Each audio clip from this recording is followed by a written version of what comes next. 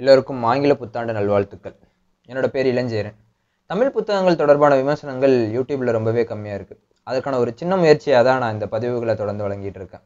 என்னோட ஒவ்வொரு முயற்சிக்கும் உங்கள்கிட்டேருந்து கிடைக்கிற வரவேற்புக்கும் கருத்துக்களுக்கும் ரொம்ப நன்றி.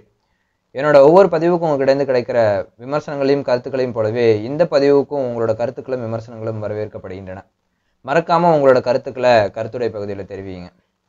சென்ற முறை நான் பேசியிருந்த புத்தகங்களான பதின் மற்றும் நாபிட் கமலம் புத்தகங்களை நீங்கள் வாங்கி படிச்சிருப்பீங்கன்னு நம்புகிறேன். அட்லீஸ்ட் அந்த புத்தகங்களை வாங்கி உங்கள் வீடுகளில் வச்சிருப்பீங்கிற நம்பிக்கையிலேயே இந்த முறை நான் படித்த ஒரு புத்தகத்தை பற்றின அனுபவத்தை உங்க கூட பகிர்ந்துக்கிறதுல ரொம்பவே சந்தோஷம். இந்த முறை நான் படித்த ஒரு புத்தகம் என்னோட வயதை ஒத்த சமகால எழுத்தாளர் ஒருவர் எழுதின ஒரு புத்தகம். தமிழ் ஈழ மண்ணின் சமூக நீதியையும் சமுதாயத்தையும் வெளிப்படுத்தின ஒரு புத்தகம். தமிழ் இனத்தின் சோகமான நாட்களுக்குள்ள என்னை கொண்டு போன ஒரு புத்தகம். அகர முதல்வன் அவர்களோட பான்கி மூனின் ருவாண்டா. அகர முதல்வன் இவர் இலங்கையிலேருந்து தமிழகத்துக்குள்ள வந்த ஒரு எழுத்தாளர். எழுத்தாளருங்கிறத விட படைப்பாளர். இவர் ஒரு சில கவிதை புத்தகங்களையும் எழுதியிருக்காரு. அடுத்ததா பான்கி மூனின் ருவாண்டா இந்த புத்தகத்தோட தலைப்பு. ஒவ்வொரு புத்தகத்தோட தலைப்பும் அந்த புத்தகத்துக்குள்ள உள்ள சிறுகதையோட தலைப்புகளாகவோ இல்லை கதாபாத்திரங்களாகவோ இல்லை அந்த கதைகளில் இருக்கிற ஊரின் பெயராகவோ தான் இருக்கும்.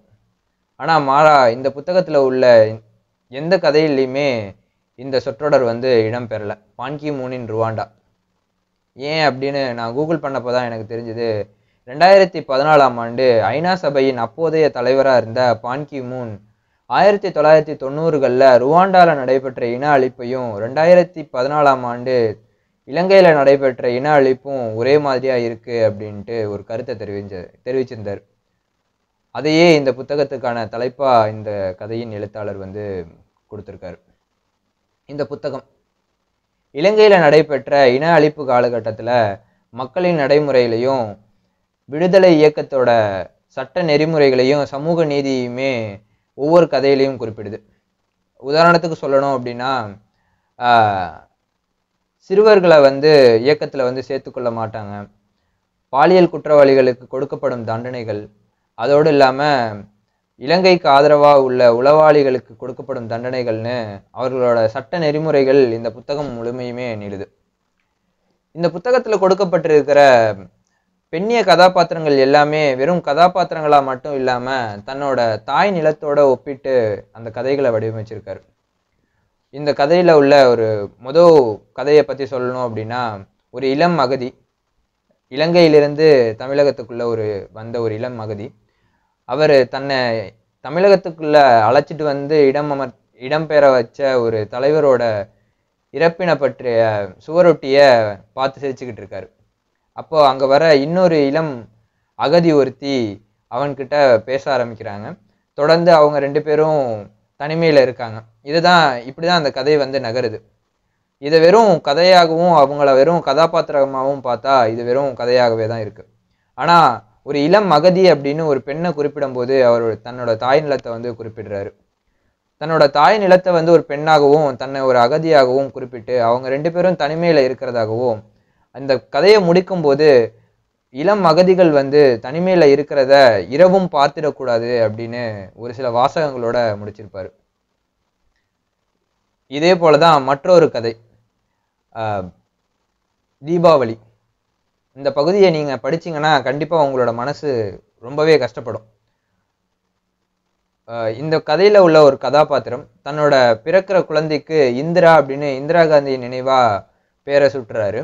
ஆனா அந்த குழந்தை இந்திய அமைதிப்படையின் குண்டுகளாலேயே உயிரிழக்கப்படுறதும் அதன் பின் நடக்கிற ஒரு சில சம்பவங்களும் நம்மளோட மனசை ரொம்பவே கஷ்டப்படுத்துற மாதிரியே இருந்தது.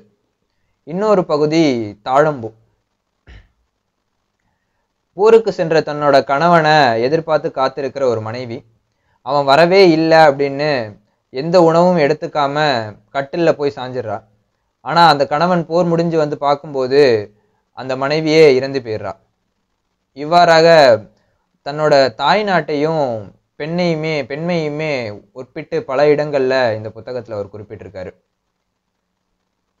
125 பக்கங்கள் இருக்கு. 10 சிறுகதைகளின் தொகுப்பு தான் இந்த புத்தகம். கண்டிப்பா படிங்க.